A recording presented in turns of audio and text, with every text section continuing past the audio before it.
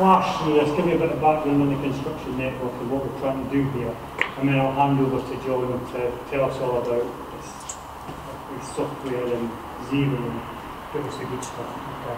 I mean, really, the aims of the construction network are really simple. It was given formed to try and create a kind of community between trades guys, suppliers and experts, so they could go somewhere and let's get help. I was to put something on LinkedIn this morning where there's some networks out there who only like to deal with the good stuff and don't deal with the bad things in life, and unfortunately the experience on site is that we have a lot of bad things in life, and so that's really what we're trying to do here. So the aim was to sort of help the business owners to develop and grow the business and train and improve their staff. Help them find funding. We do a lot of the stuff we do is done through the CITB, where we can fund distinct projects. So if you're an employer that's up to 99 staff, you can claim up to 10 grand off the CITB for kind of projects around kind of business development, management, domestic development, away from the site stuff, which you can also claim from a different pot, and you can claim for the apprentices of a third pot, and there's just loads of cash around in the CITB. CITB, 76,000 registered as a business, only 22,000 of them claim any money. They've got something like £183 million to spend. Yeah, some trades are exempt, can't get funding. Absolutely, yeah. But plumbers, no, floorlayers can. They can now? Yeah, oh yeah, yeah. When was that changed? Well, they didn't. We just registered them and they got registered. Really? Yeah, yeah. So if your client isn't registered, we can help them to get registered, but they may pay levy. That's the other thing. Ooh. Okay. So it was to provide access to a community of experts and kind of suppliers where we can use the buying power of the group to try and drive down some of the costs. Okay. And this is who we sort of deal with. We deal with people who are living in the land of, I know shit flows downhill and they're living in the valley.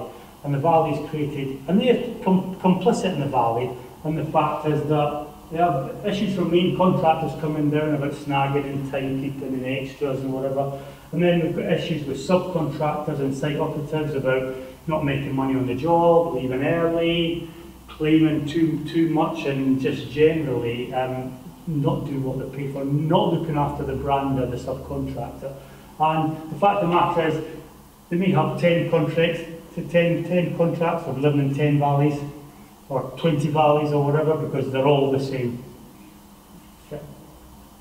So how do we help there? So we help our clients to develop plans to help the business, like say, grow and improve the model. We put processes in place. Some of the things we're doing is trying to we've got one client at the moment who's gone back on the tools and is looking to grow the business through an apprentice model. So there's him and two guys, and we're trying to get each of them an apprentice. So in 3 years they'll have 5 plasterers, in 6 years they'll have 10 plasterers. So we can build the business through these people on a profit, like a share, like a model, and also not have to worry about subcontractors who will hold them to ransom. So those are some of the stuff we try and do. And it's really to help them become a more sustainable and responsible business. So we'll do things, we do a bit of, we're not called equality goals for nothing, we do a bit about E&D and equality and diversity, and we slide that in the back door, because you tend to find that construction guys don't really want to know about 6% of the staff might be lesbian, gay or bisexual, or 16% have a disability. You talk to them about that, no, don't have any of that. Talk to them about getting paid for what you do and bringing people on board, recruiting them in the right way, it becomes a different conversation.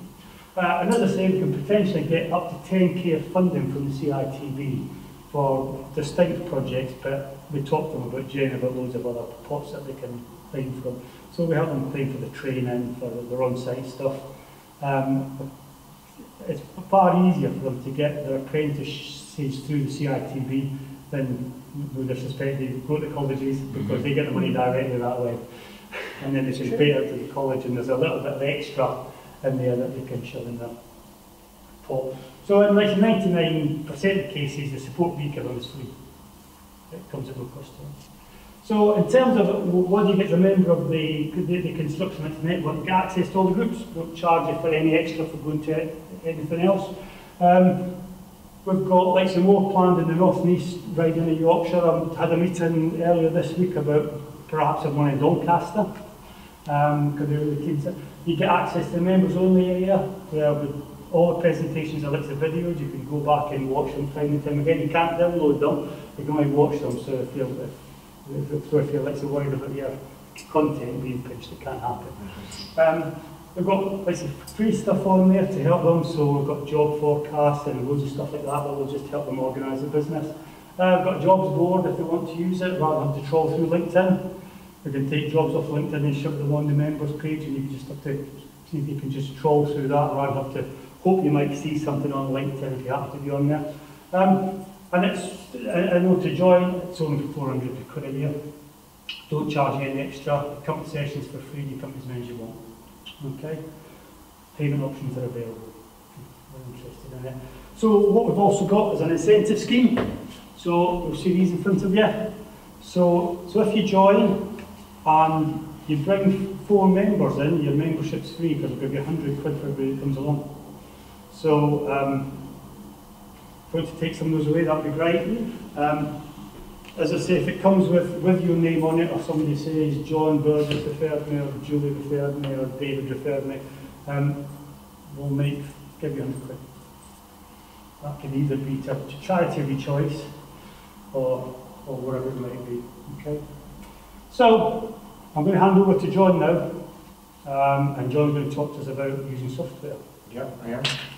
Good to go. Yeah, good to go. So, does anyone know what I love? Oh, well, I think accounts. No, but do you know what I do love, Julie? I love interaction. Well done. Oh, Right, so today's going to be interaction. If anyone's silent, I'll aim for the head with the chocolate bars, okay? So, yeah, that's it. So, today we're talking. Okay, so my name's John Burgess from Sagars. We're an accountancy practice, but we're specialists in cloud software as well as numerous other things, but my bag is software. So, I know we're not all business owners in the room, but question I want to sort of start us off with, why do we set up in business? So, has anyone got any reasons why they've set up in business? Pay the mortgage. Pay the mortgage, that's good, okay, I like that. Any other reasons why people have set up on their own? Do the right thing. Do the right thing. What's that for your clients? Yeah. Okay, like it, yeah, good. Be your own boss. Be your own boss. That's it. Do we like working for people? I don't know. I don't think you're on camera, you're Couldn't possibly comment. Can't work for people. Can't work for people. You can be thrown out. Some of the other common things that we get a lot is, people want to have a bit more flexibility, for the personal lives, things like that. And a lot of people, it comes down to money as well. They don't feel like in their jobs they're earning as much as they could do if they were set up on their own. But what we see a lot of in our industry is people will set up on their own, and the first 1, 2, 5, 10 years are really, really difficult. The holidays are less because the business is too dependent, the money is less because you're the last one to get paid, and things like that. So for us, it's all about, for the business owners, why are you doing it? What are your personal goals and what are your business goals? And ultimately those two things are completely interlinked. So if your personal goals are to go on 4 awesome holidays a year, that is linked to the time that you committed to the business, and it's also linked to the money that you're making from the business. So I think these two things always have to be completely interlinked.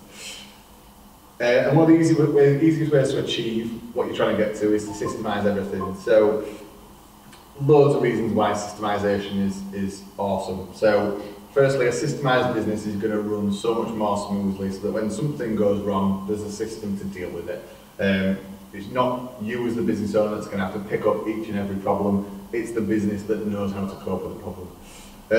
Not only this, but systemization gives your customers a much better experience, because if everything's systemized in the best possible way, your customers are going to get the best possible experience. And for me, customer service is absolutely massively crucial to running a successful business. Not only this, but systemized business is exceedingly more valuable. If someone's going to come and buy your business and everything is in your head, they will pay you nothing for that business, because you're not a business, you're just you. Whereas if you've got a fully systemized business that can run without you, then that is going to make a much more saleable business. So I'm a massive fan of systemization, I'm a massive fan of efficiency.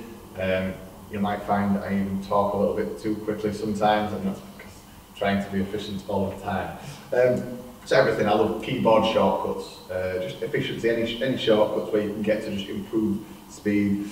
And obviously off the back of that, automation. I love any opportunity to automate things. What's the point in a person doing it, taking the time of a person to do it if a computer can do the work for you? So that's why I love cloud accounting. So I've actually been working with cloud accounting for over 7 years now. I know there's still quite a lot of businesses that are resisting this change and probably will continue to do so. But cloud accounting now, the technology has come on so much, and it is going to keep going as well. We know some of the developments that are coming, and I'll tease you with a couple today. But any business that isn't now using cloud accounting is not embracing the future. They are getting left behind. I don't really think it's optional for business anymore. It really needs to be looking into this. Fortunately, I say fortunately, there's something coming called Make Tax Digital on the 1st of April, which again I'll touch on later on, and that is forcing people now to consider whether cloud accounting is going to be the right option for them. So I'm going to start off with the bookkeeping side of software, the data entry stuff, the stuff that everyone looks at. And again, going back to why you're in business, I'm pretty sure it wasn't to be a bookkeeper, if I'm right. We haven't got any bookkeepers in the room, thankfully. So the bookkeeping side is a necessary evil. It's got to be done to get your information out the back end. So by using cloud accounting software, you can improve your sales process from start to finish, I believe. So when I say cloud accounting software as well, I'm generally referring to the likes of Xero, QuickBooks. There's a load of other options out there, but after researching the market, Xero and QuickBooks are the two market-leading products. They've both got huge benefits, and they are both developing at a rapid rate as well, so there's much more to come from them. So, in terms of your sales, who here gets their sales, invoices and quotes out on time, absolutely every time, without fail? Most of the time, that's not every time, Jess, you can't. I'm going to guess you two have got some sort of system in place that helps you do your invoicing. Yeah. There we go. So, say again? It's called Microsoft Word. No, we don't talk about it. In terms of getting your quotes and your invoices out, the reason why I think cloud accounting software can really help is you can set up loads of shortcuts, so producing quotes can be done in seconds as long as you've got all the detail behind. So you just type in a shortcut, it'll populate your quote for you, put all the detail in. If there's stuff that you need to send to your clients, you can add all your attachments to the quote, so when you send out your quote, it's all in one place, it's all organised nicely, it looks really professional for the client, they can see everything in one place. You can email your quotes and invoices straight from the software, so you never have to go into your Outlook, save it, download it, attach it, it's just all there, you just press send. I had a contact of mine recently said that they got a painter and decorator around to look at the house, and they were going to get quotes from a few different painters and decorators. The painter and decorator came in, they walked around the house, they measured it all up, they wrote it all down, they typed it all in on their iPhone, and went, there you go, there's your quote, as they were walking out the door. Our client had the price for their job before the guy had even left the door. Some tradespeople, obviously no one that Grant's working with, might take days, weeks, sometimes never to get their quotes out the door. This guy had it done there and then. Steve didn't get the other two quotes off the other two painters and decorators, he just signed up with that guy there and then. He said he was paying more than he was hoping to pay, but he was happy because that quality of service was amazing. And a lot of it comes down to psychology. If a painter and decorator comes and can quote incredibly effectively, they're probably going to do an amazing job of painting and decorating your house.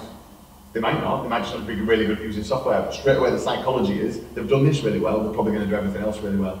If a builder takes a week to come back to you with a quote, and they're the best builder, they might be the best builder, but because they've let you down with that very first stage of the process with the quoting, psychologically you're moving away. So for me, it reinforces, it's going to up your conversion rate by doing it effectively and professionally. The software will also allow you to track your pipeline really easily, so you can see every single quote that you've sent, whether it's been accepted, whether it's been rejected, whether the client's looked at it, and that allows you to monitor your pipeline. And again, I was speaking to a couple of tradespeople recently. One of them said that they never ever chase up any quote once it's gone. They email it out and that's it. I'm not going to chase it. The client's got it. If they want it, they'll want it. Spoke to another construction contact. They said, I chase up everything because 50% of my quotes go into the spam. So always chase up your quotes, without fail. Every single quote should not be hounded down, but you need to know there is a yes or a no. If you haven't spoke to them, that's not a no. If you ring them 3 times and they don't answer, that's still not a no. They might just be busy, you know, and that persistence really will pay off. So chase up everything. Using the software can also really help with credit control. So sometimes some people may get an invoice and they may say that they never got it. And that may be a lie, but you can't call them a liar. Unless you've got something like Xero that tells you exactly the time and date that they read your invoice, and then you can call them a liar and you can get them to pay. So I'd strongly recommend that. Another thing that's really effective with Xero and QuickBooks is for those who have a service-based industry. So again, it could be that they have an annual service on their boiler or something like that. Is you can set up that invoice to automatically go out every month, every year, however often you want, without you doing a single thing. So that is the ultimate automation. You never have to raise another bill. It will just automatically send itself by email to the client every time. And I'll come on to that in terms of getting paid later on as well. So that's sales. Has anyone got any other questions on sales? Chocolate bars then? No? Okay, no problem. So I'll move on to expenses. So again, using cloud accounting allows you to do better expenses because.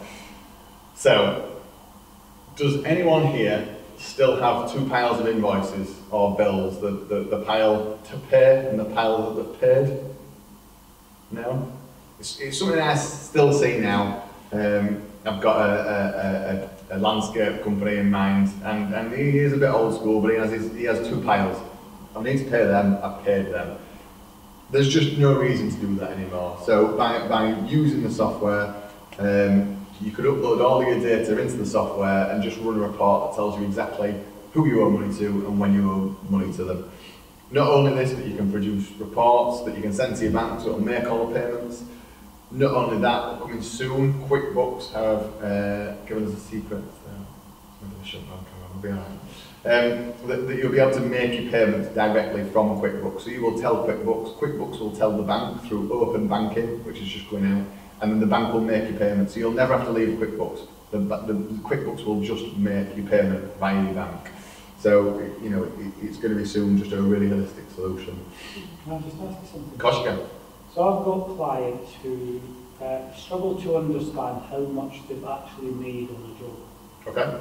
Because what will happen is they will quote the job, they will get the job, and then they will have prints for the job. But what happens is we'll still need extras from merchants. And so I was at an event similar to this one, where one of the trades guys came up and said, I need to speak to you, Brian, because I believe you can help me. And I said, well, what's your problem?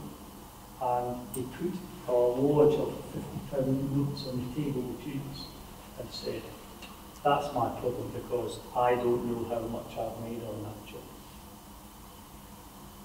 So obviously this will help him to know exactly where the money's going. Yeah, right? so at the minute we're just talking about sort of the bookkeeping side of things, so in terms of making sure that you track your expenses, who you owe money to, when you owe it to them, and stuff like that. We will come on to job costing, because there's a couple of bits of software that I want to touch on. Both Xero and QuickBooks do have a facility to monitor that. It all depends how much detail people want to get out. There are add-on partners that will link through to Xero and QuickBooks, so they can give even more detail. All depends on the business. It's all right. All right. I'd like to say a welcome question. That was the ambition one. Just going back to what I just said as well, in terms of managing your suppliers, some people I know just pay their suppliers as soon as they get the bill. Don't do that. Never do that. You've got credit terms with every single one of your suppliers. Use those credit terms. From a cash flow point of view, you know, your customers aren't paying you the day you send them an invoice, so why are you paying your suppliers? It just makes your own cash flow burden that much harder. Use your payment terms. I'm not saying abuse them, but use them. If you've got 30 days, pay in 29 days. Don't really not to. And with the system in place, you can see exactly who you owe, when you owe, you can even set up future dated payments. Does anyone still have 7 years worth of paperwork in an attic corner somewhere?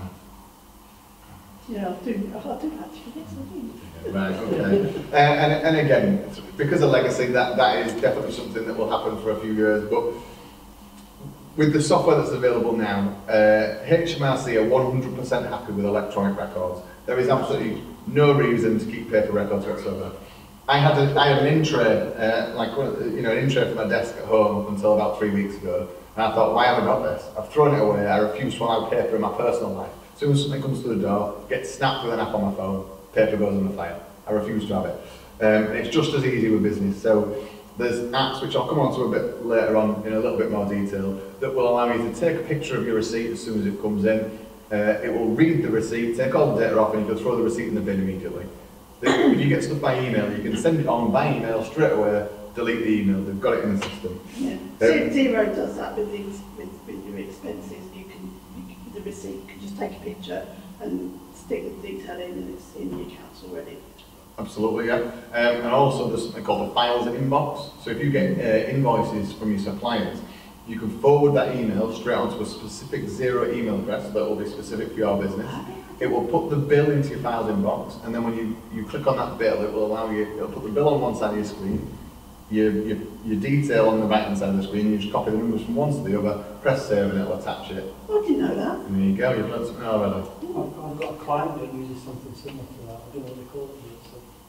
They have the app really. Receipt bank or data link. Yeah. Well, I'll come on to receipt bank in a little bit more detail later on, but you've lots of options there. Some of our suppliers, Julie, actually even ask that their suppliers send the bills straight to that email address. So it doesn't go into your inbox for you to forward on. The suppliers just send everything directly there. So you never have to deal with the email. It just goes in, you log in, and you go, yep, approve, no, I disagree with that one, I'm going to contest that one. Okay, cool. Because I know if somebody else has got a Xero account, you can give them the key, and then it will go straight in, which I've done, with a couple of suppliers I've got. Yep. And also customers as well, because then it goes straight to their accounts. Absolutely. So, but some of them don't really understand how that works, so they won't tell me the key yet. So. Yeah.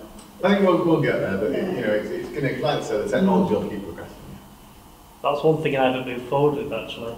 I've got loads of plastic wallets full of receipts this year. I've got, because I was scanning it before where I was working, where I used to work. I used to scan all my receipts. For some reason, I've not transitioned that into my business. So that's the only paper bit that I've got is like 8 plus plastic wallets full of receipts, falling out all over the place. And the thing is as well, it's one of those where if you store it electronically within the software and you want to find something, it's easy. You just search. Where's that bill from Sagars? Search for Sagars, it'll bring up all your Sagars activity. And you can do it on your phone as well. Yeah, exactly. If you want to find one of them receipts, you've got to get all your plastic wallets out, you've got to flick through them manually, so it's a no-brainer to embrace that cloud side of things. You can also manage your expenses and renewals much more easily. So let's say, for example, you pay your insurance annually. If you put your insurance straight into the software like that, and then it comes around to renewal day, you can easily just log in, see exactly what you paid last year, and go, you've tried to sneak an extra 300 quid on here. No, I'm not paying that, I'm going to shop around. Or actually, it's an extra £5 on last year. You might be happy with that, and you might think it's not worth dedicating the time to shop around straight and save a £5. Yeah, but any of your expenses you can see, are your telephone costs going up or they're staying the same. Things like that becomes really easy to manage your expenses. Just again, you might be the prime example here, Dale. Does anyone ever forget to claim all of their expenses, or is everyone 100% sure that they claim every single expense that they incur every single time? No. I think I do. Can you possibly comment? Yeah. So what we've found is that that clients who are embracing the software are actually claiming more expenses than they would be otherwise. So this, especially stuff where you're paying for it personally. You go out and park your car, you put a tenner of parking in, or you go for a coffee, or you know, train ticket maybe you pay personally. If you're a limited company and you're paying for stuff personally and you lose the receipt, yeah, let's say you spend a tenner, yeah, firstly you've lost that tenner, yeah, but in tax savings you've actually lost £7, potentially, depending on what rates of tax you pay, you could be losing £7.05 in tax. Now that doesn't sound a lot, but that's 70%. 70% that you're losing just by losing the receipt, which soon adds up over the year. I know it's 10 quid here, it's 10 quid there, 100 quid, 70 quid out of pocket. It's just one of those things where, why not just snap a picture, make sure you can't forget it. It's not lost then. So, that's expenses. Does anyone have any questions on expenses before I move on? Are you sure? Okay. So, let's move on to better banking. So, I don't know, does anyone still use spreadsheets or cash books, or I'm going to say the S word, Sage? No. No? Okay, so I do come across still a lot of people are still using spreadsheets. Some people are even keeping cash records of the bank statements. Some people still using Sage. And within those softwares, you're going through each line by line, going through your bank statement, typing them up or coding them up. And, you know, and especially if you're doing something like Sage, where you take out your bank statement, you put all the transactions on, and you get to the end, and it doesn't balance. Then you've got to go back and find that transaction that you missed. You know, again, with cloud technology, there is absolutely no need to be doing that anymore. You set up direct feeds where the software will pull all the transactions from your bank straight into the software, and then you just then have to code it up. So there's no data entry, it's just matching stuff up. So, for example, if there's sales invoices on there and a payment comes in, it will try and match that payment that's come in against the invoice that it relates to. And it's just guessing, but it's got pretty good algorithms in place to try and get the right answers. Not only that, but you can set up bank rules. So if you've got common transactions that are happening within your accounts on an ongoing basis, you can set up a rule. So every time your insurance payment comes out, set up a rule that goes into insurance. Every time your bank charges come out, bank charges. Every time your VAT goes out, VAT. Yeah. We had a client with a large property portfolio. We coded up 6,000 transactions in an hour. That would have took 2 days before. You know, so these softwares are bringing along such efficiency to really help people manage it. You know, I'm interested to see where the future of bookkeeping goes when the robots carry on at this rate. Again, I'm not sure if it's relevant for anyone in the room, but again, using platforms like Xero, like QuickBooks, they're great for managing your CIS. So subbies can be a pain. It can't manage the subbies for you, but it can manage the tax. So for those that don't know, CIS is where you have to take tax off at source from subcontractors. So you have to stop their tax and explain it back from HMRC. You have to provide them with a monthly statement, which a lot of businesses don't do. It's a HMRC requirement that must be provided. You know, Xero, QuickBooks, they can do that for you. You have to do monthly returns to HMRC. You know, they can produce the report so you can submit that data to HMRC. So fantastic for that. So again, why are we in business? Is it to be a bookkeeper? No. No. If it's not to be a bookkeeper, embrace cloud technology. Get your bookkeeping sorted by the software, because you have no reason why you should be spending any significant amount of time on doing your bookkeeping. The software can do it all. It's not expensive software. Just get the software involved. I want to really quickly touch on something called Making Tax Digital. So, as of the 1st of April 2019, HMRC are introducing new legislation which will affect VAT registered businesses that are turning over the VAT threshold. Okay? So that means that the way that they submit their VAT returns has to be done in a certain format. Generally speaking, by using a piece of compliant software. A lot of software is compliant, it's not just Xero and QuickBooks. QuickBooks were the first piece of software to be compliant. And we at Sagars did the very first Make Tax Digital submission in the whole of the UK.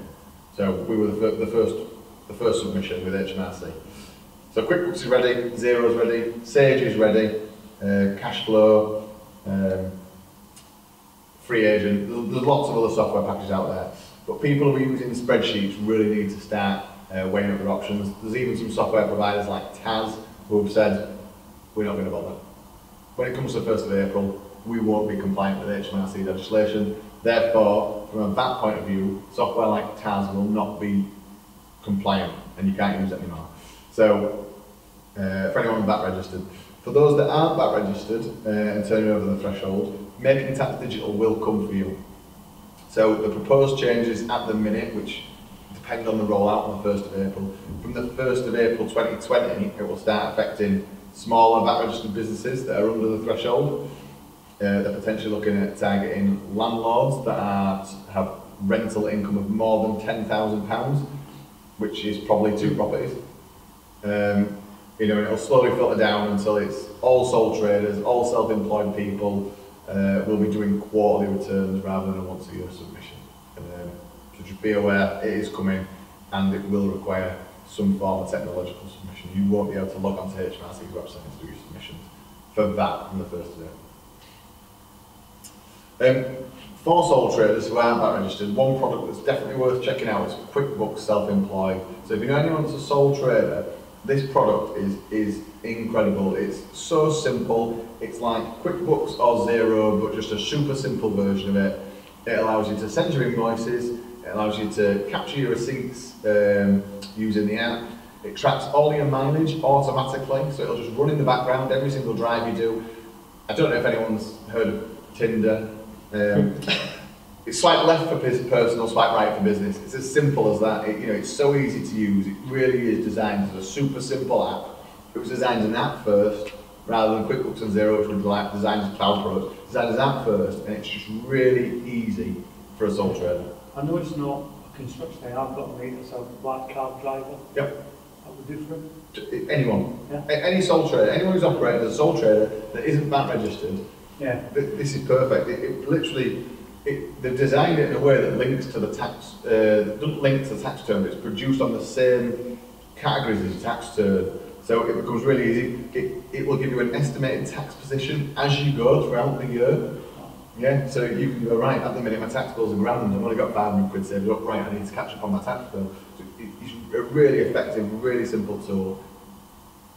Yeah, still connects to the bank, and again, with all the rules and stuff, so once your code's spin up a couple of times, the software learns, right, last time we said Sagars was accountancy, I'll say accountancy next time, I'll say accountancy next time, so it just becomes quicker and quicker and quicker and starts taking care of itself. So, and you can also run reports on how your business is performing as well, but they are a bit more simplified. So, what I want to talk about now is better business performance. So again, this is using software to help the performance of the business. So this is looking at just how things run within the business. And what I want to look at is just some of the add-on apps that link with the likes of Xero and QuickBooks and how they can help further boost your business performance. So for the construction companies, these are sort of three of my favourites at the minute. It's Tradify, ServiceMate and Simpro. So these softwares can do quite a bit. So coming back to what Grant was asking about earlier, these will be your job management software. So you can put in really detailed information for your quoting. So you can have all of your materials from all of your suppliers within the software so that you go, right, I need X, Y and Z, pick them up. It knows what your markup is that you're going to put on those parts. Knows what your labour charges is, can make a really, really detailed quote just picking up the bits that are already in the software. So it will do the quoting, it will then make the job go live, assuming it gets accepted. It will then manage that full job management. So you can book the jobs in your different employee or subcontractors calendars. They'll all have their own app, they'll log onto the app, they'll say, right, on Monday I'm going to that job over there for 4 hours, and after 4 hours I'm going to go back over here. They know what parts they need, they can get the photos in there. Grant's talked about extras, you can get your extras uploaded in there. At the end of the job you can do all your job costing. There's another one that I've not mentioned on there, and that's purely because their Xero link isn't yet live. They're working on it at the minute, we've been out to see them. and that's a company called Big Change, and their app's called Job Watch. So Job Watch also allows tracking of where all your employees are. It's got a really good CRM management system built into it as well. So, so if your guys are going out on site and they're due to arrive on site, when they get 15 minutes away, the owner or whoever's managing their job from there will get a text saying, just let you know, the guys are 15 minutes away. So if they're early, you know they're early. If they're running late, you'll get a message to let you know they're running late. So all of that customer service stuff that we all know we should be doing, but we all never get around to doing because we're all too busy running around trying to do all the firefighting. The software just does it for you to give that customer the amazing experience to know that to do all the communication stuff for you. So a really great system. So one of those three, or potentially Job Watch. Okay, so we talked about this a little bit earlier. Receipt Bank. So just to give a little bit more detail on how Receipt Bank works. So Receipt Bank is like what we talked about earlier with Xero, where you can take a picture and you can upload it into the software and it stores it. The difference with Receipt Bank is Receipt Bank will actually read your receipt. So it's got something called optical recognition technology. I'm going to be honest, I don't really understand it. I just know it works. So what it'll do is it'll look at your receipt, it'll try and pull out who it's from, it'll try and pull out what it was for, put the description on, it'll pull out the amount, it'll pull out the VAT treatment, it'll pull out the date. So you aren't actually entering any information into the software, you're just taking a picture of the receipt, and the software will then act as a middleman and do that typing bit for you and push that through to Xero or QuickBooks.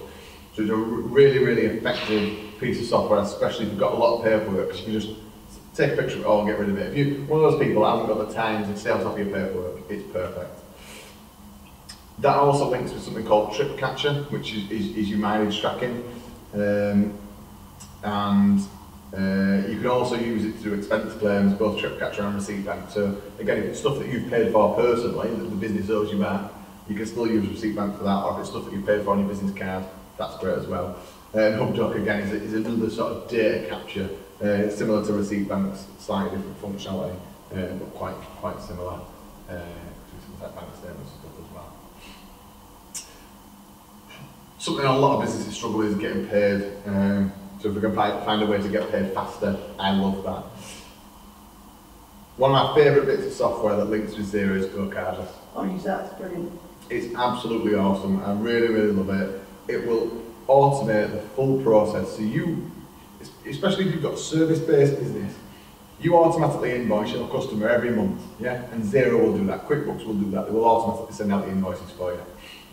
GoCardless will look at Xero, look at QuickBooks, see what is outstanding and when it's due. It will go and automatically collect that money from their bank, put it into your bank, then it will tell Xero or QuickBooks that it's collected that money. It will take off its small charges, which are 1%, capped at £2, yeah?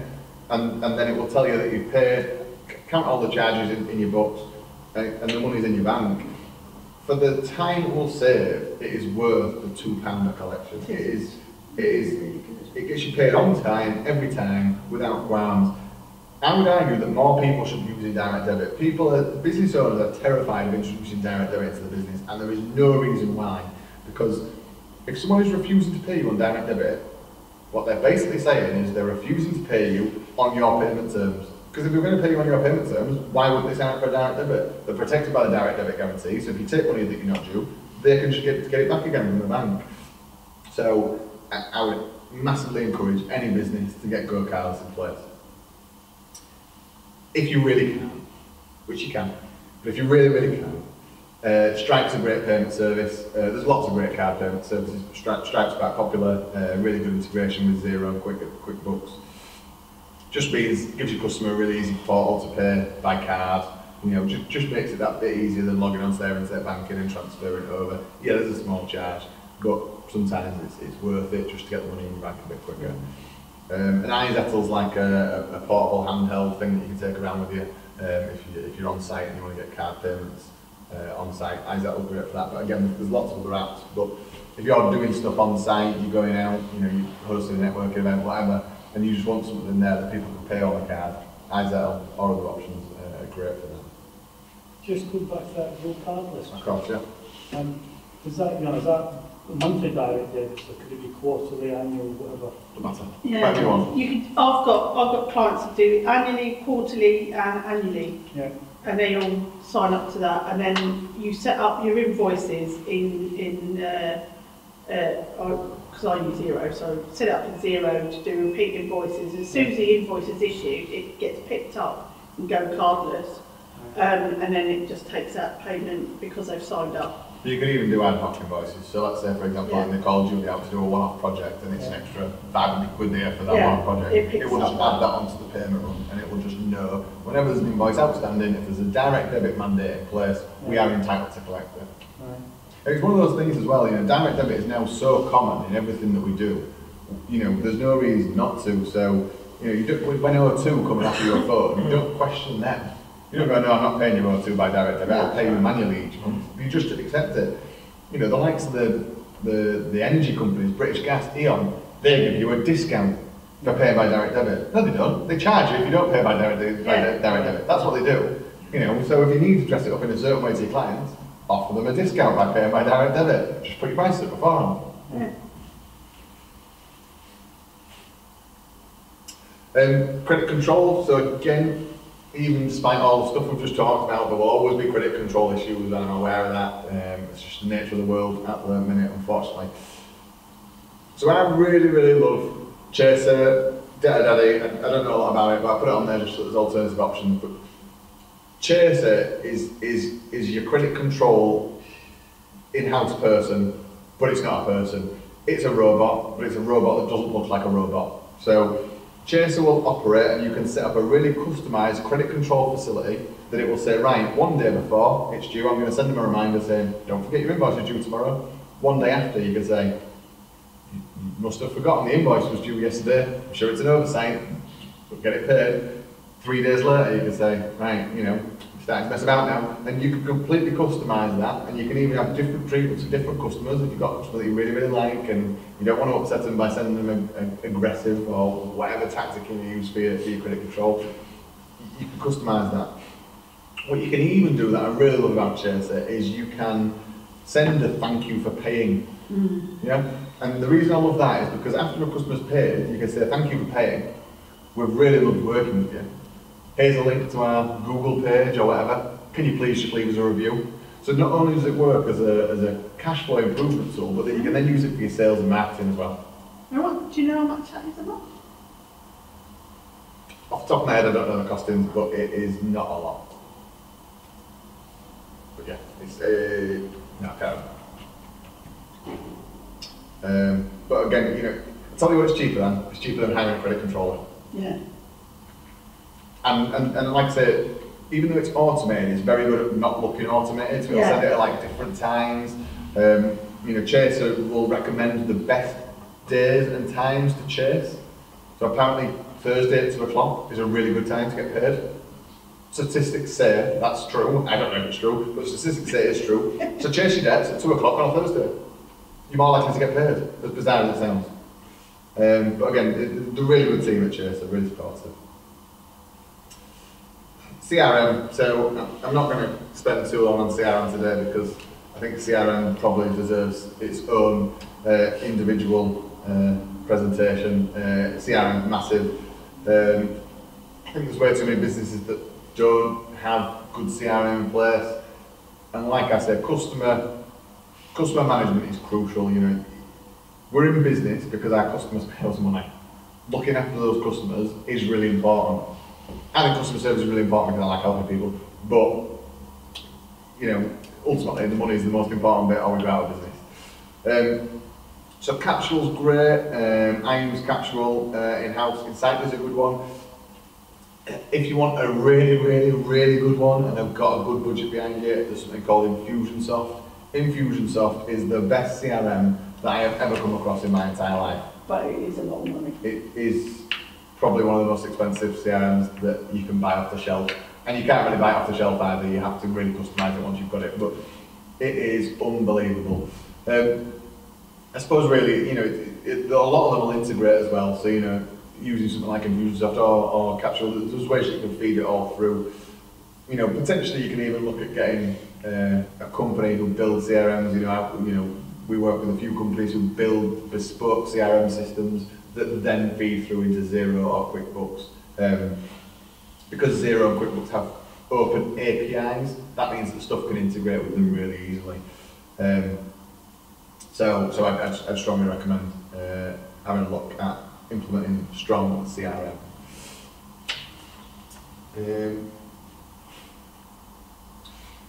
So again, just because cash flow is obviously a big issue, I just want to talk about a couple of quick finance options.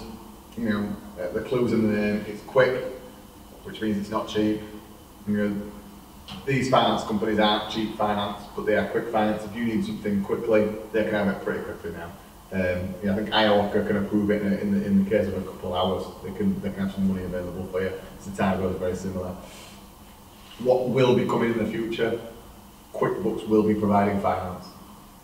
So QuickBooks will have access to all of your accounts. They will be able to see exactly how your business is performing. They will know exactly how risky your business is to lend to, and they can have the money in your bank within an hour, 2 hours, because they can see your business performance. They can see what you've got on your ledger. They can see how much you owed in, how much you owe out. You can see how your business is performed. They're happy to lend based on that. So just some of the exciting stuff that's coming around the corner. And then I really quickly wanted to touch on Zapier. So I've talked about lots of integrations already, and the things that I've talked about have direct integrations with Xero and QuickBooks. Zapier is your middle platform, so there's lots of things that don't have direct integrations with Xero or QuickBooks. Zapier can be that middleman.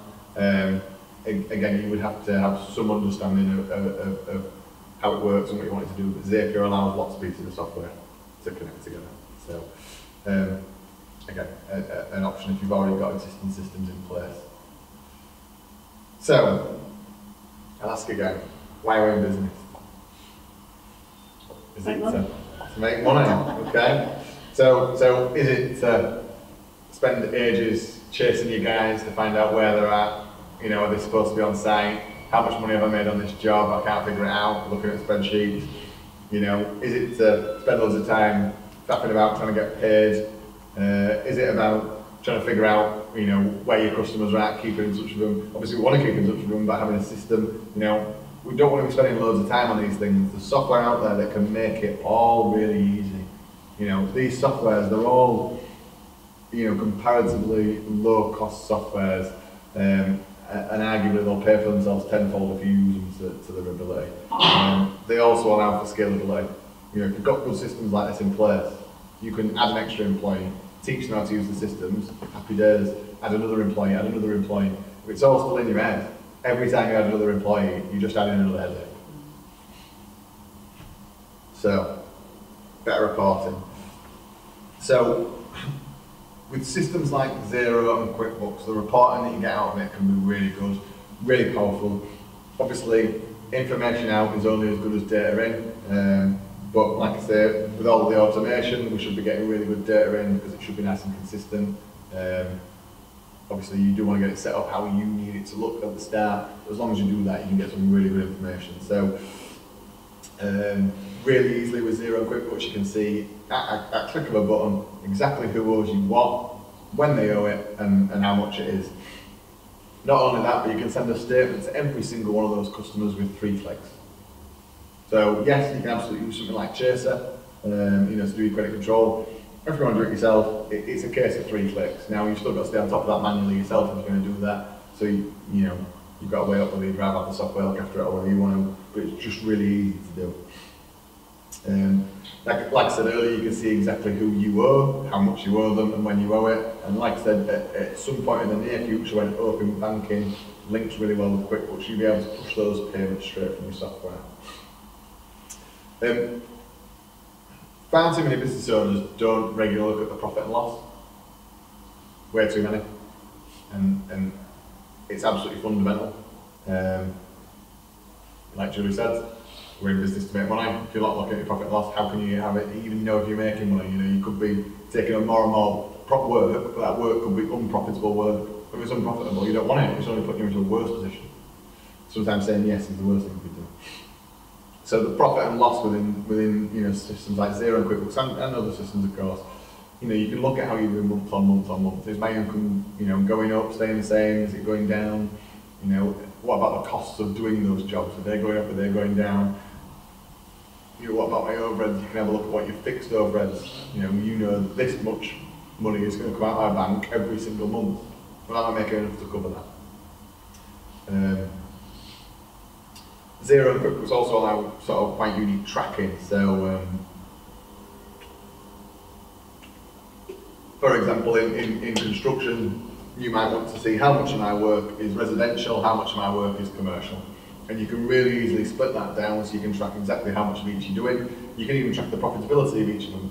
You might say residential is loads better, but we don't get as much of it.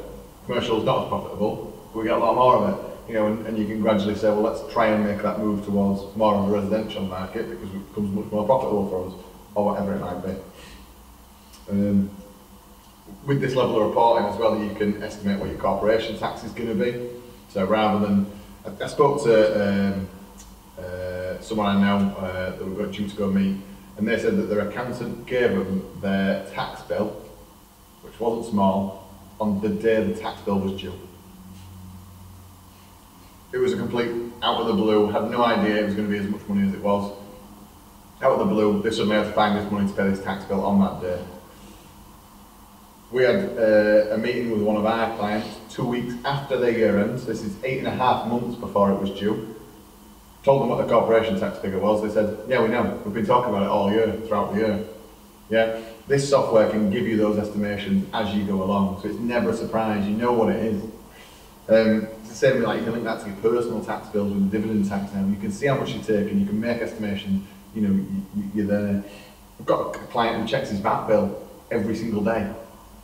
Logs onto his zero and goes, right, what's my VAT now? Every single day he looks at it. So the VAT bill is never a surprise, ever.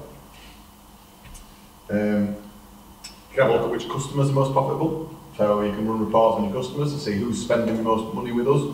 You know, they're spending loads with us. You know, are they a good customer or are they paying? We want rid of them. Well, they're spending enough money. Right, we'll put up to them. Yeah. Or this person's paying. They're spending nothing all with us. Let's get rid of them.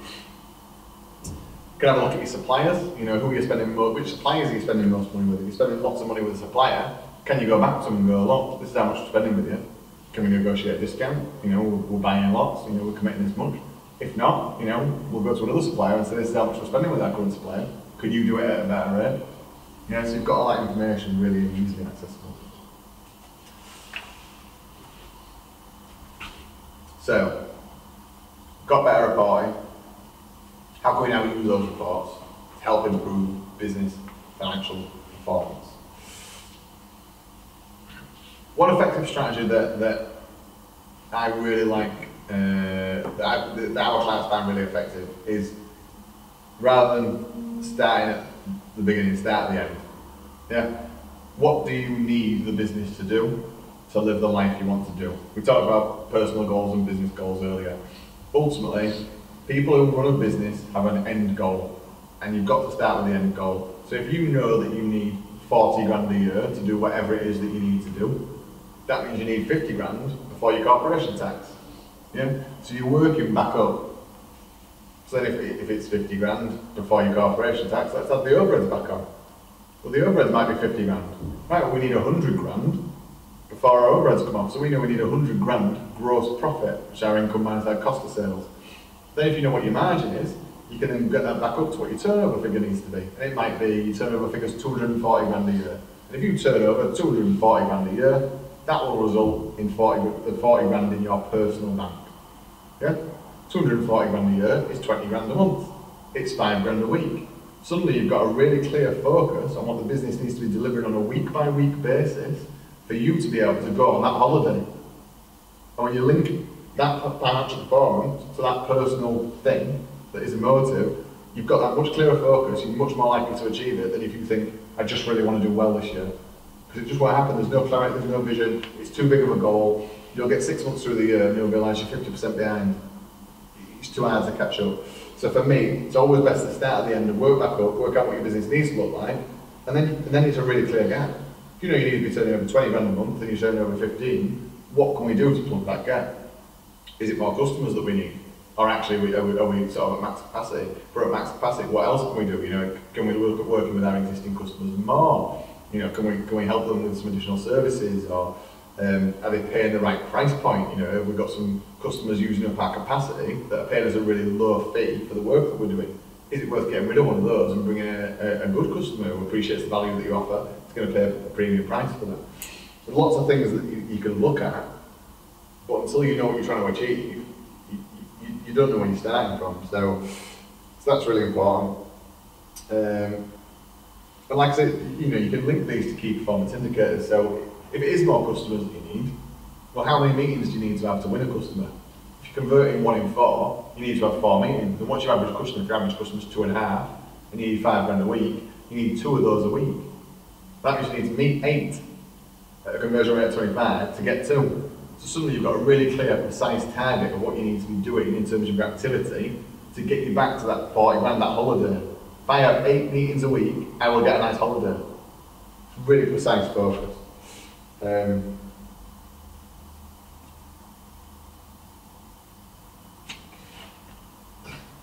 Just want to give you a fact that I was given, that the most successful business owners, studies been done speaking to the likes, you know, we're talking Richard Branson, Alan Sugar, you know, successful entrepreneurs. They all say that they regularly sit down with a numerate outsider. So that's someone that doesn't work in the business, that understands numbers. And they do that regularly. And that helps them hold their accountability to what we've just been talking about. Are you having 8 meetings a week? You know, are you reaching 5 grand in sales a week? And you know, I think we'd all be happy if we're a little bit more like Richard Branson or Alan Sugar. I certainly would. You know, so if people as successful as that are regularly doing that, I think all people should be. You know, we might not be able to afford Alan Sugar's advisor, but someone's better than no one. So, you know, find a new outsider that you trust, that you can throw some ideas around with, and use them to help you boost your business. Okay, so actually just want to do a really quick example of some of the profit improvement work that we do, and then I'm going to jump into a piece of software that we've been working with some developers on. So, profit improvement is a really interesting thing for me, and I think you know, it's one of the most valuable services that we offer. I think obviously tax, no one likes paying tax, but a set of accounts isn't something that most business owners want. They just have to do it. Whereas this stuff, our clients really value it when we work with them on these projects. So I've talked about some of these things already. We've got inquiries, we've got conversion, we've got customers, average spend numbers. All these things dictate the profit. All these things on this list here. But we can only affect certain things within this process. I'm just going to give some numbers as well. So if you were to get 1,000 inquiries a month and your conversion rate was 10%, you would have 100 customers. Sorry, let's go for a year. You'd have 100 customers a year. If they each spent £2,000 a year with you and spent it once a year, your turnover would be 200,000. If your margins are 15%, that's your net margin, you'd have a profit of 30 grand at the end of that. Now there's certain numbers in here. The number of customers you have. You can't do anything directly to increase the number of customers. You can't do anything directly to increase your turnover, and you can't do anything directly to increase your profit figure. But you can work on the others. So you can increase your inquiries by doing some more activity on social media, or employing a marketing company, or all sorts of other options. You can increase your conversion rate by making sure that your process was that much more streamlined, slick, and you demonstrating value that much more effectively than your competition, that actually you become a really easy, obvious choice. Like the painter and decorator we talked about earlier. So slick, so smooth, happy days, what a great conversion that was. If you increase both of those, that will naturally increase the number of customers you have. The average spend a customer spends a year. It is so much easier to get more money out of existing customers than it is to go and find a new customer. Yeah, they're already happy to buy off you as long as you deliver a good service. If you can, add some more value, they're going to be really happy to pay for that because you've already shown them what you can do. You've already done a great job for them. make sure you do everything. You know, I would recommend that you have a window of opportunities chart for every single one of your clients. These are the services I offer, these are the customers I have, this is what I do for them. And find the gaps. Because there'll be certain things that you can do for existing customers that you're not currently doing, and they might not even know that you deliver it, and they're just assuming that they're already doing everything, and they might not know about the gaps. And I've heard of examples, or seen examples of people that have come over to us to be their accountant because they say, oh, my accountant doesn't offer any of this. I bet they do. I bet they would be happy to do all that stuff, but it's never been talked about, it's never been communicated. And because it's never been talked about, never been communicated, they don't even realise that they could spend more money with their accountant to get more stuff. So they've gone elsewhere. So not only has the accountant not made the most money out of that client that they could have done, they've also lost them as a client to their competition. Yeah? Number of spends a year. I mean, again, this is obviously different for different businesses, but one of my favourite examples is a hairdresser. Some hairdressers are really, really good. They'll cut your hair, sorry, Grant. Some hairdressers. They'll cut your hair, and once they've cut your hair, they'll say, shall we book you in for a next appointment in 6 weeks' time? And they'll book you in 6 weeks' time. Me, I go, no, you're alright, I'll sort it at the time. And you know what? I get my hair cut every 10 weeks. Probably should be every 6 weeks. Gets a bit long. So not only am I getting a better customer service in that sense, because I don't look so shaggy towards the end of that 10-week period, but they're getting me in every 6 weeks instead of every 10 weeks. They're getting that much more money out of me every single year because they are providing a better customer service and making sure that I go in more regularly. But there's lots of opportunities with that one. And then your margins. I mean, there's lots you can do with your margins, in terms of cutting your costs, putting your prices up, lots of things there. Again, that just requires a bit of analysis, understanding where your costs are going, things like that. So I think if people get real clarity and focus, if the businesses really focus on these numbers, it can be really easy to increase them by small bits. Yeah? So if we worked on a 10% increase, if we could increase the number of inquiries we've got by 10%, if we could increase our conversion rate by 10%, and when I say by 10%, I mean going from 10 to 11. I think that would be quite achievable, just by thinking a bit more carefully about what it is you do. Again, another great example I had was a roofing contractor. They would go up, they would film the roof, they would show you exactly what it looked like, they would come down, they would show you the film that they just took. At the end of that film, they would then just show you a really quick testimonial for another client that they'd done some roofing work for. Well, that's amazing. Of course I'd love to work with you. You're much better than that bloke that turned up in scruffy clothes. Your van's all nice, theirs was all muddy. You look smart, they were all covered in paint and dust, and they were swearing, and you're being really polite. There's lots of things you can do to differentiate yourself from the competition. So I don't think getting it from 10 to 11 would be hard, if 10% your conversion rate, obviously. Getting that average spend up, again, as long as you think about what you're doing for your clients, spotting those windows of opportunity, all sorts of things, getting that up by 10% is not hard. Number of spends, again, can be worked on. I think if we worked on all of them, 10% is unachievable. If we did improve more by 10%, inquiries go to 1,100 and conversion rate goes to 11%. But our customers have gone to 121, which is a 21% increase. So by doing one thing 10% better and another thing 10% better, we've got 21% more customers as a result. If we can increase the average spend by 10 and the amount of times they spend by 10, that actually brings our turnover now to 292,000, which is around 41%. Yeah? So by doing four things differently, four things a little bit differently, it's now accumulated to a 41% difference. And the margins, that now gets us to 48. So we've gone from a profit of 30,000 to 48,000. I haven't got my calculator. That is well over 50% increase, 60 odd percent increase. So by doing 5 things 10% better, we're not 10% better, we're 60 odd percent better. Yeah? And they all just a cumulative effect of lots of small things all having that cumulative effect. Like when you invest your money, if you leave it in, it gets bigger and bigger and bigger and much more exponential. So that's just flavour. And these numbers work with anything. Doesn't matter what numbers you put in, they'll have the same result. Doesn't matter what your business looks like, that result's the same. Small gains. And again, it might be that your inquiries, you're already doing loads of marketing, you can't get 10% out of your inquiries. But you might be able to improve your conversion rate by 20% to 12. Yeah. So it's about, for me, pick the ones that are going to be most effective most quickly. What could you, look where you're at now and say, what could I do in my business that would have the biggest effect, and do that first and then work on that. We actually, when I worked in sales, we had something called the ladder of engagement, and it was where you saw yourself interacting with the client. So whether you were just a sales professional or whether you were the business partner, and it gave you hints and tips as to what actually indicated where you were. So you could help yourself to kind of move up the ladder of engagement as long as the client was happy for you to do it. And that kind of worked really well for our sales guys. The other thing is I've done with a couple of clients, especially for private, like domestic, where they tend to go and they'll put up sign out and stuff.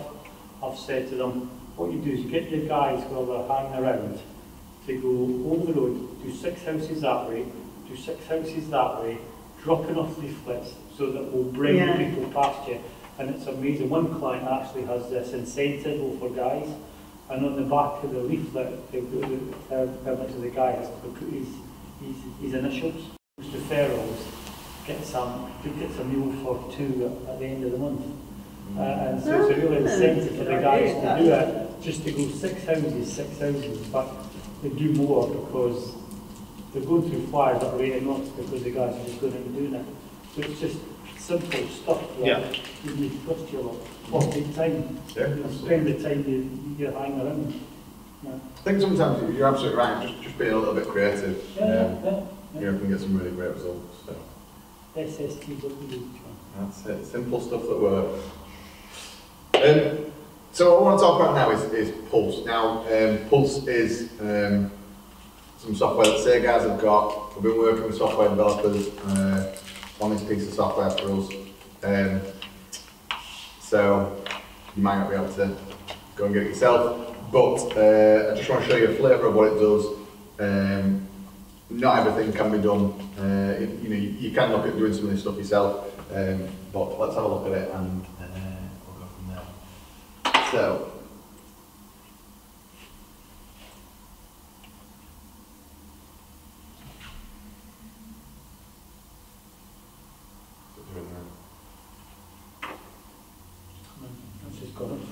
It's just, no, it's all right. The TV goes and comes to.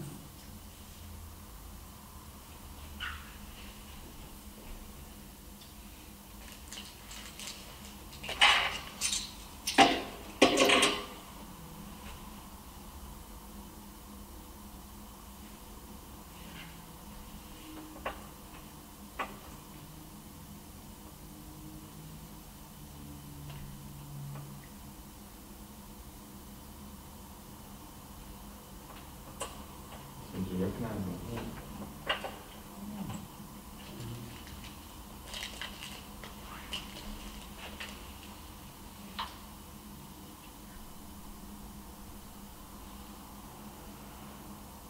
Technology. Can't live with it. Can't live with it. Right, there we go. Lovely. So like I said, this is Pulse. It's a piece of Sagars software. I'm just going to run through some of it. I think some of this stuff is important to know about, even if you don't have access to Pulse. Some of this stuff could be really great to even just get a few thoughts moving, I think. So can we all see it all right? So what it's showing us here is month by month trends. So we've got our income, our cost of sales, and what our gross profit is. So gross profit is our profit after direct costs of doing a job. It's going to show what our percent is, what our ongoing expenses are, so that's like our overheads, and then what our net profit is at the bottom of that. So we can see, if we're looking at this sort of with an independent eye, we can see we're sort of turning over about 100 grand a month. Up in May, we've suddenly got a big spike of 140 grand. And then towards sort of July, August, September, we start to then creep up with a bit of income. Our cost of sales sort of sit around 40, 50, 30, 40. They're relatively steady. Again, you can see a big peak in April, and you can see the expenses are relatively consistent as well. We've also got the profitability, so you can see profitability runs at about sort of 20 odd, high 20s. A big loss in April, big profit in May, and then it runs out again. I think for non-financially minded people, some of this stuff can be quite difficult to interpret. That's why what we do is we like to present it in a really graphical format. And I think once you start getting your head around these, it can make things a lot easier. So we've got operating profit. So blue is last year, yellow is this year. So you can see moving up, look at the yellow, you can see we make a big loss in April, but then a massive profit in May. So you'd think, well actually hold on, it's just a case of some income landed the month after, you know. So it's just trying to highlight things. So straight away when you see that, you think, oh no, what's happened there? But it's all right. Similar sort of thing here, we've got year-on-year revenues, we can see a big peak.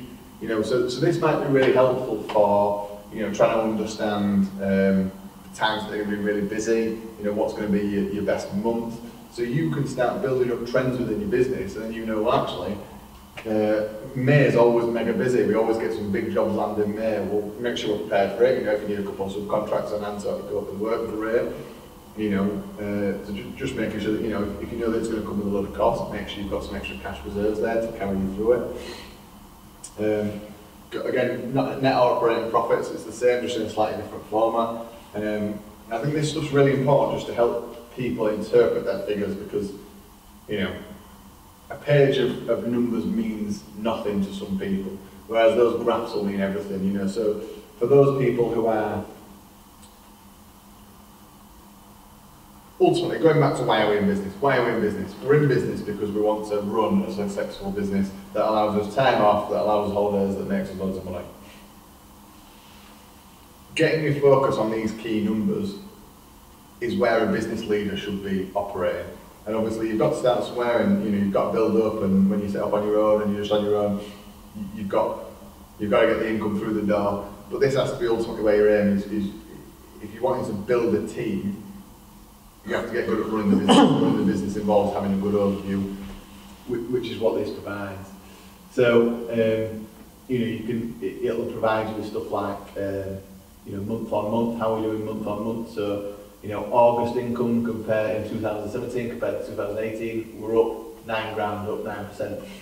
Just having a look at these and understanding and asking questions can be really, really helpful and insightful. You know, we've got the sales versus the costs. So when we were looking before at those numbers, we spotted the numbers, but really here on this graph here, it becomes really obvious that the costs go up there and the income goes up the month after, so we can see where things are sitting. This gives us our cash flow, so it's quite straightforward. That one is just sort of one transaction. And again, it's just some examples of some reports. Again, just to give you a flavour of the sort of thing that our clients are doing that they find really, really valuable. And once we've shown this to our clients, it becomes a really critical part of their business. You know, the business owners, the people who are running the business, the managing partners, things like that, once they've got this is what they rely on to run their business. Because they're not going around running, asking this manager that and this manager that. They just log on here. So this information that we're looking at here is currently all financial information. So we're looking at the detail that's been pulled through from Xero or QuickBooks, automatically into the software, and that's your the financial information. This information doesn't have to be financial. So we talked about measuring your leads. How many leads do you get in a week, a month? What's your conversion rate? You know, how often is a customer spending with you? If you can track all this information, you can put it all into here. So you can have dashboards that present all the bits of your business that is important for you to be able to see. Anything that can be tracked can be imported in really easily. So it's just about having that real clear vision on where your business is at, what's working, what's not working, things like that. You know what I really like about that is when I used to work in really large construction consultants like Sweet Group, as it was, which is now coming round, and Waterman, we used to do this all the time. And so you're making this accessible to, you know, the smaller end of the market, which is brilliant because they need to understand. They need to think big and understand big to grow. without it. So the more they can understand where they're heading, the more you can you understand in depth what the figures actually mean. So that's really, really good. I think you're absolutely right, Julie, and I think ultimately, you know, the things that big businesses do, in the most part, you know, they do them because they're tried, they're tested, they're effective, and they work. But small businesses take a long time to get there because, you know, there's all the firefighting and, you know, there's all the people to manage and all these things that are constantly coming in. But like you say, it's not difficult. It is really accessible to have this information. And once you get it and you start putting into place big business practice, again, going back to it, allows that scalability, it allows that growth. You know, it's just having effective systems in place means actually that's one thing that now takes care of itself. I just need an overview. Great, I've got an overview. I'll crack on with the strategic side of our business and where we're going, and you know, going out and seeing customers or whatever it is that as a business leader you want to be out there doing. I think it enables them to be more professional. I think one of the things with the trades is to try and get by in a wing and a prayer. Yeah. And some of the stuff we talk about is getting more professional, more organised. Having a professional without having to spend big money. Absolutely, yeah. You don't need to spend big money to look and be more professional. And also without having to be an accountant to understand it as well. I mean, there's nothing there that anybody with a little bit of looking at it and figuring it out can understand. And you need to be able to understand those numbers, otherwise you can't do it. So you say with a guy with what a cash, if you don't know how much money you're making in a job, you're not going to make any money. No, that's right. Simple as that. And you see, one of the issues I come across all the time is, and this is interesting with the quote, right? Because I've been working with a company who had a quote, and he sort of just picked up a job over in Leeds, and I said, oh, that's interesting. He said, yeah, I kind of quoted for it 9 months ago, and they've come back. And I said, you've reissued the quote, haven't you, with the price? No. Well, at 2.5% inflation or whatever it is, exactly. per month, any profit you've got is just gone. Yeah. Oh, I never thought of it like that. I said, and have you agreed to do it at that price? He said, yes. Oh, you've done it then, aren't you? So, and then, of course, what happens is they don't, then, of course, he's having to nip to the merchants. I said, why are you nipping to the merchants? Because if you've costed that job properly, you've got enough from the merchants that you don't need any extra. Why are they ordering extra? Oh, they've run out of this, they've run out of that. But they should have done what they've done with it. And it's like all of a sudden, the job's not even gone from breaking even, it's now gone into debt. And then you have the argument with the customer at the end of it, I'm not making money this, I'm going to have to charge you a bit more. Well, no, you're not. Yeah, exactly. That's what's on. Yeah. That's what Really fixed price, they're not. Absolutely, yeah. Without variation. There's no variation. That's right. So this, just going back to what you said earlier, John, if on for instance, 0, you've done the quote, can you put a time when that quote will be expired? Yeah. So you can do that. So there's no reason that you could say, well, actually that quote is only viable for 60 days or something. And if you come back after that, then we'll reprice it. Because I think that's the big thing. The big thing is that they stick by the quote. And there's no way you should be doing that. You know, and it's like, and I just shake my head sometimes at some of the stuff that goes on. And then they wonder why they don't know if they're making money on that. And they don't understand about overhead either. Like they'll quote for a job and I know my direct costs, I know my materials and my labour, but what about all your indirect costs? You know, your accounting, your this, that, and the other. You know, you're never going to make any money if you're not covering all those costs as well. Yeah, it's all the hidden office cost that takes you to do it. Plus, it's stuff like, and this was a prize example, plasterer doing a job, nice little job on a small housing development, put the quote in, and then suddenly what happened was there's no electricity up that end of the site, and there's no water. And how do we get the stuff up there? So time's coming off the job because they're having to mess around with generators. They can only work certain times when nobody else is using the generator around the site. They've got to go and get water, which is taking time. The site manager's on the back saying, well, why is this job not? Why is this job not on programme? And it's stuff that because he did a crap pre-start site survey. And it all goes back to the start, but what you do at the start. Have you done a good site survey? I know we don't, we don't all wear our underpants over our trousers. To customer service as well, Oh, because then you're providing poor yeah. customer service. So then it's no one's happy. Yeah. You're not getting paid what you want to That's get paid. right. The customer's not happy because you're either delaying things or you're trying to charge extra. And I think, you're right, a lot of it comes down to site survey, but again, a lot of it I think comes down to ongoing communication. Yeah. I had a builder come and do some work for us, and the communication wasn't great, and there was a few bits that happened, and we asked for a bit, but there was no extra communication throughout. It was just everything's fine. At the end, then come back with an increased bill. It's like, well, hold on. If you'd said it throughout, I would have been, yeah, I agree. But then at the end, you just whack on an extra bit. Yeah. Why not just talk about it throughout? And I think people shy away from talking about price far too often. Yeah. And ultimately, the easiest way to do it is just to be upfront and talk about it. Because if you're upfront and talk about it, if you said to me, yeah, we can do that, but it'll cost an extra so much, then it's my choice to either go, yes, I do want to pay it. Because it is a variation. Yes, I do want to do it, or no, I don't want to pay that extra, in which case it wouldn't happen and then I wouldn't have had to pay for it. And ultimately I would have still gone for it all, but I would have been happy with the customer experience. David contributed, by the way. I'm a booking trade. Broken into events. So I also want to have a look at, there's a couple of other elements to this. So obviously we talked about some reporting, which is focusing on some key areas. There is also really good forecasting. So this is coming back to what we're talking about, what you just sort of talked about then as well, is, in order to be able to get the end figure that you want, you've got to factor in your taxes, you've got to factor in your overheads, then you've got to work back to the margins that you're making on jobs.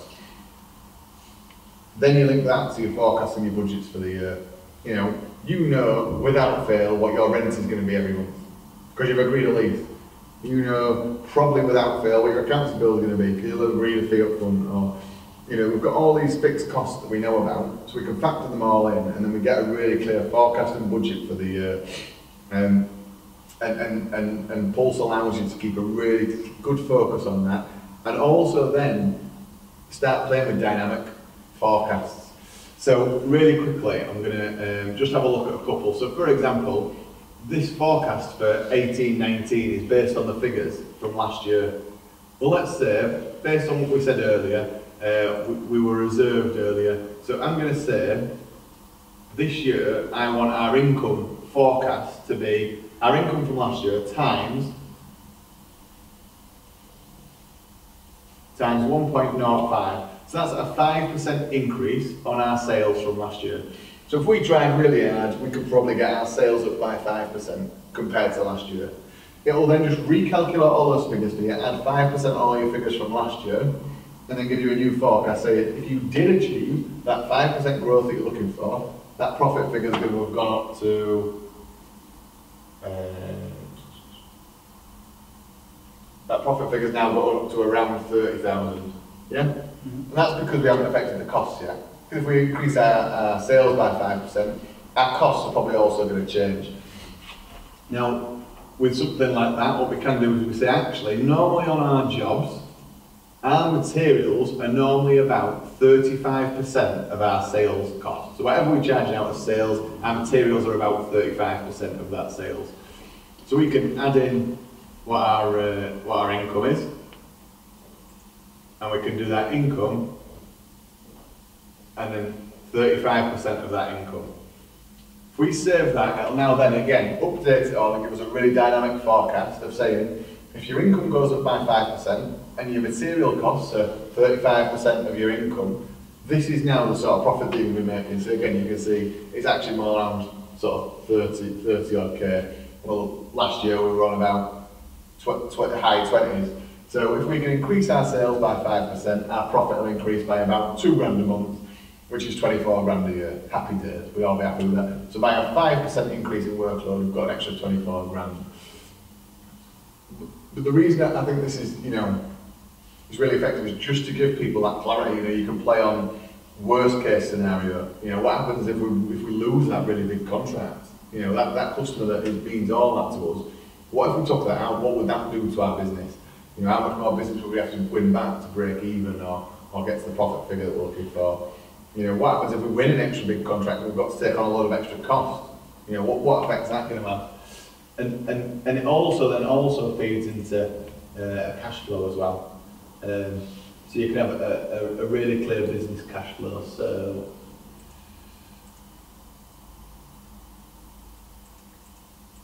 we can see what the bank account is going to do based on the figures that we've got. I mean, obviously this is a very healthy business, and if it did that, we'd all be over the moon.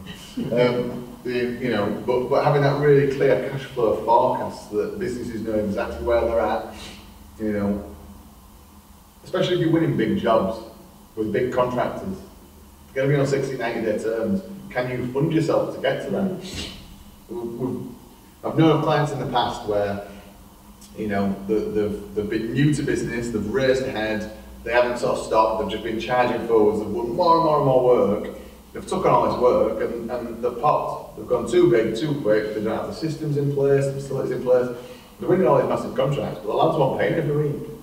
You know, they're not getting paid for 90 days. You know, it happens. So having a really clear vision on your cash flow forecast means you can plan for that. You know, we had a client that we were working with doing the cash flow forecasts.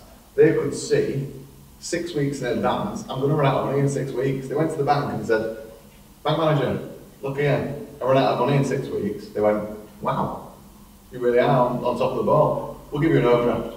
He'd arranged the overdraft 6 weeks in advance of when he was going to run out of money.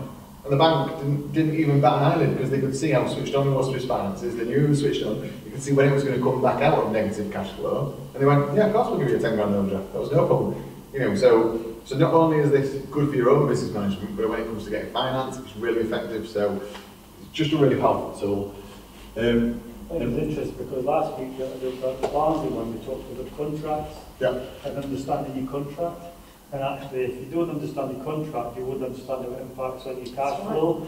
So, and when I'm going to get paid, and it just it's a rolling stone that just keeps on.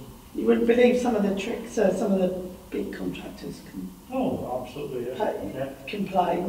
We had a really big one, and my contractor walked out on the job in the end because it was a JV one. It was a really big job. It was going to be big money for me as well, but we all agreed to walk away from it because it was going to cost them a load of money.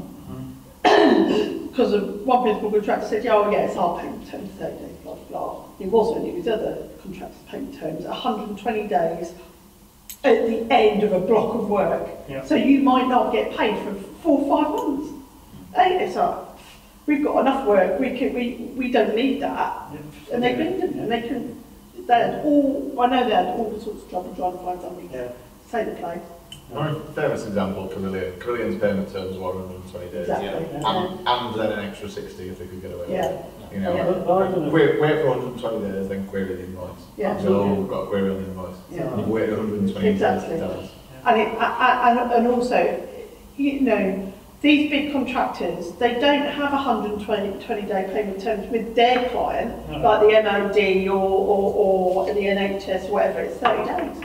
You know, and if you understand that and you demand a back-to-back payment agreement, they have to honour it. You know, you don't sign up to that, and we say, well, no, we're not doing that. I know your client will be 30 days, so we want 30 days. And if you understand the acumen behind that, and I'm always telling small contractors, this is the sort of thing you need to know about. Otherwise, you know. But then you come into the fear factor, don't you? Because if I demand 30 days, they're not going to want to work with me again. Yeah, but it's not that. When any more work, and it's rubbish. Yeah, it is rubbish because I had a contract with Balfour Beatty. They're going on 120 days. I said, I'm not having any of that. I said, you want me to work on government contracts. I know you're on 30-day payment terms. So, and my payment term is 30 days. If you want me to work with you, it's 30 days. I said, I am a one-man band. I've got to pay my mortgage. You know, so you will pay it. And they did. You know. We had a client who used to work with a couple of big contractors, and they got fed up with 120 day terms. And they turned around and said, you know what, sod you, we're not working anymore. Both contractors turned around and, You can't leave, we'll pay tomorrow. Exactly. We'll pay. You know, and they were desperate to keep them on. Yeah. But it was too late. Our clients, you know, they were like, no, I don't care anymore. They were desperately begging them to work for them. And quite often, the small companies don't realise how much the big contractors rely on the small companies. No, they do, Just because takes effectively, having the balls. the big principal contractors are only management contractors. They're people. There is nothing of substance in them. And a lot of people don't seem to understand this. It's not like, say, for example, let's say I look at NG Bailey, who, yes, they're M&E contractors, and they've got, you know, they'll hire their own cabins, all this sort of stuff, and they've got big material costs, but they also use a lot of subcontractors to do things like data cabling, the audio visual, all these other specialist things they'll get somebody to do, another subcontractor. And the bigger principal contractors, all they do is hire cabins to put their staff in and then manage the contract. They don't actually have, they don't have people on site that actually do the trade. They're all, everything is subbed out. None of these bigger contractors anymore actually get their hands dirty. No, they go down to managing the site and everything else. And I was at a networking event in Leeds with, well, sat at the table, one of the main contractors there, and there was a subcontractor who said, I've applied to go on your supplier list, and you know, I'm not happy because I'd applied to it, paid the fee. Yeah, right? Paid the fee, and then he went, oh no, we're not going to have that. And I never had any work out of it. Yeah. And he said, and I rang up to be told that, oh, you hadn't completed the application form correctly. Nobody rang back and said, by the way, you know this is wrong, right? And here's a chance to put it right. And then we pocketed the cash into us. They screwed them. And I actually said to this main contractor, what would you do if these subcontractors around here said they didn't want to work for you? And the look on their face was saying, what are you trying to do? Yeah. What would you say? You'd be not yeah. And they go, well, yeah, we would. I said, so you need to treat them. Don't be a silly basher. Exactly. Treat them with respect. All the directors talk about, oh, we look after our subcontractors and when you get, which is fine, but when you get to contract management level, there is zero respect and 100% kind of bullying. You know. I get really frustrated. I mean, I know it's sort of off topic as well, but when you look at things like PQQs as well, it's the same, you know. Well, Right, back to John. Sorry, yeah, John. I'll just really quickly again, just on last bit on pulse is sort of giving you those KPIs. We talk about KPIs. I love having a dashboard overview. So for our clients, a lot of them will have the most important numbers set up in here. So, you know, your cash flow forecast, what's happening, you know, you can see the payment, the receipts, you know, what the cash is doing. You know, you can see the cash went down in that month, but most months it's going up, so the bank account keeps going up, things like that. That was really important to one of our clients, so they've got a board that tells them that. We've got the gross profit margin %, you know, so you can see this month here the gross profit was massive. Obviously that's because there was that big invoice. The month before it was much smaller. So those things can be set up completely customised for businesses.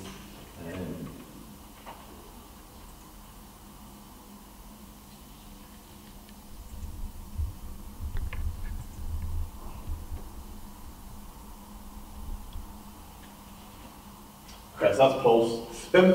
So for me, I just want to sort of finish up, I think, with just a final point. People might be happy to share, people might not be. But it's almost like, what's your hourly rate? Think in your head, what's your hourly rate? There's still lots of people aren't using stuff like Xero and QuickBooks. And I understand that there is an argument between whether you're time rich or whether you're cash rich, or time poor or cash poor. And it's obviously got to be bearing in mind. But if you think about what your hourly rate is, we moved one of our clients from Sage to Xero, so from desktop Sage to Xero. And they came back and said that they save 5 hours a week. So 5 hours a week is 20 hours a month. 20 hours every single month they save. And they save that by paying £22 to Xero to have their software.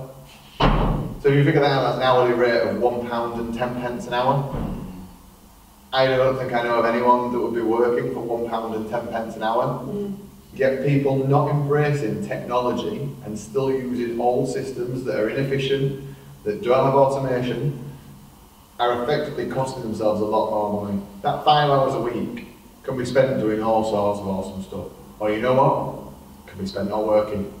You know, either way, they've got 5 hours to not work and enjoy life, or they've got 5 hours to actually earn some money, rather than slaving away for an effective rate of £1.10 an hour. And again, you know, we're talking about bookkeeping. There's loads. You know, obviously, I'm coming at this from a software point of view. There is loads of bits of software that can improve process. So there is always software developing, and software is developing so quickly now. You know, people resist change. Do not resist change. You know, humans as a species have been changing forever and will keep changing forever. You can't stand still. If you're standing still, you're going backwards. So again, why are you in business? Yeah, and just have a look at your current processes and systems. You know, one of the common things that I'm sure you've all heard it before. Why is it you're doing it that way? Oh, because that's how we've always done it. That is the worst answer. And I was actually a client of ours was working on some processes, some KPIs that they had in place. And they had this sheet that they had to fill in every single week. And they filled in this sheet every week. And every week there was this box with a 0 in. So I'm like, what's this 0? And they couldn't figure it out. And so they sort of were asking around. And no one sort of knew what this 0 was that got put in this box every week. But they knew they had to put a 0 in this box. And so they passed it on. And they were looking through the archives. And they finally found a really old copy of this form that they were still filling in. Yeah? And they pulled it out. And it was 0 airstrikes this week. 0 airstrikes this week. They were still filling this in now. Yeah? From the war, something had carried on. Right? And so I suppose the moral of the story is constantly be looking at improving systems. You know, there is always scope to improve. I haven't met a perfect business yet, and I think just keep improving. So, if anyone wants a one-to-one software demo, I'm always happy to offer one-to-one software demos. If anyone wants to put their numbers into Pulse, again, it automatically links to QuickBooks, it automatically links to Xero, but you can take your figures from elsewhere. We can put your figures into Pulse, so if you want to get a feel of how Pulse looks on your business, that'd be fine. We're also running a lot of seminars, so if anyone wants to come along to any of our free seminars, obviously more than welcome. Could you email us details of the free session? Absolutely, yeah. And I'll share them. Yeah. Yeah, perfect. Share them about with them.